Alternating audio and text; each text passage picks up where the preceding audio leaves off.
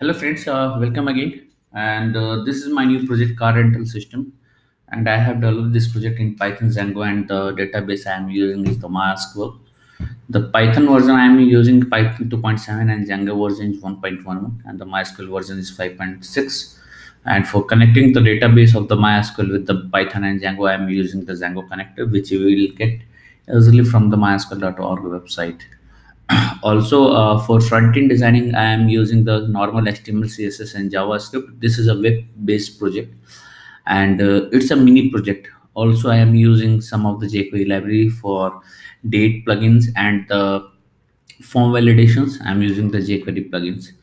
So let's start with the functionality go through. So this is a mini project that title is the car rental system, and it has only and only single model, that is the car rental, right? So let's start. So this is the homepage of the project. So you can see the homepage, and if you want to change the content and the image, then you can do it directly from the code. There is no admin panel available for that. Okay, this is the about project. So this is the about section, means what is about the car rental system. This is the contact page. Also, contact page is a static page. I am not saving the data, or I am not sending any type of email from the application. So this is totally a static page. It's only a form. This is the admin login. So this is the dynamic page, and if you enter wrong user ID and password, then you will not be able to log in inside the system. So all the details, what the details you will enter here, will be verified from the database, right? So you must have the login correct user ID and password for logging inside the system. So if you enter the wrong ID and password, then you will not be able to log in inside the system. Okay, so I am entering the correct user ID and credential, and that is the admin, and the password is test. So this is the car rental dashboard. So what you can do here, you can add the booking and you can see the booking report. You can change the password and the logout. So one more thing I want to show you. So the above menu has been changed after the login. So if I log out, then above menu is different, and so the menu is totally session driven, right?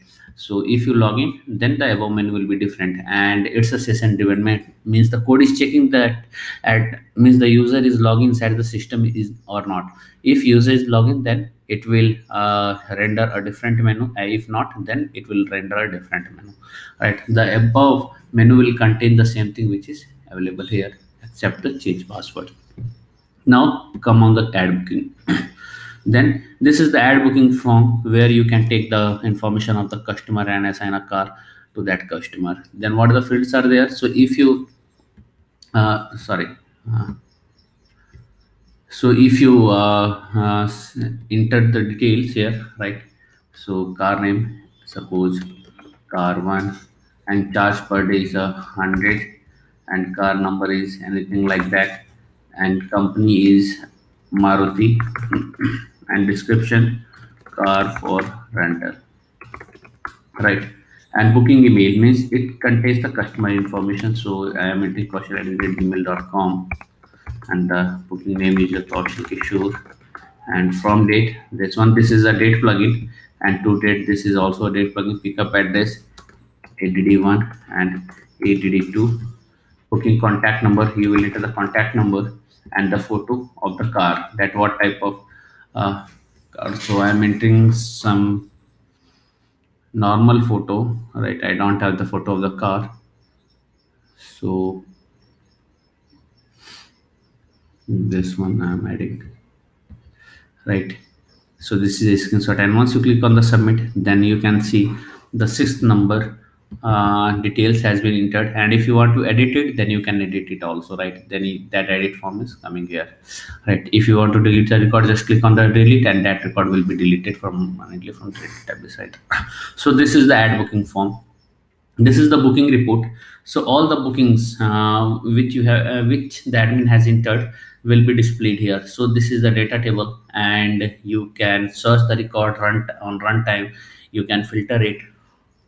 You can set the number of page records in a page. So this is the pagination. So how many records you want to display here, because currently there are 5 records. If it comes more than 10 records, then you can set the pagination preferences. Also, if you want to search, suppose I want to search that 0 is, right?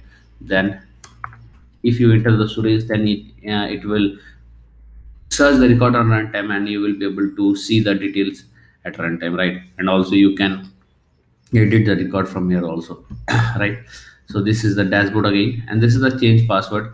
So change password means if admin want to change his password, then he will be able to change his password from here. So for that, he needs to enter the old password, and after that the new password and the confirm password, right?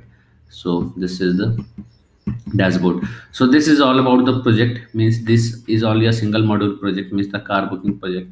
And because this is a mini project, that's why it's very small. So if you want a major project also available on the website, you can search on the website or on our YouTube channel. It's a very good project, that the major project one. It contains a lot of form. Admin can see all of the booking report, also customer can book the car. So all of the functionalities are there in the major project. It's a mini project, that's why the functionalities are very less. Okay, so but if you need more functionality in this, just put it into the comment. I will incorporate those changes and make this project according to your needs. And don't forget to subscribe our channel for getting the latest video updates on the latest technologies. Thanks for watching the video. Thank you very much.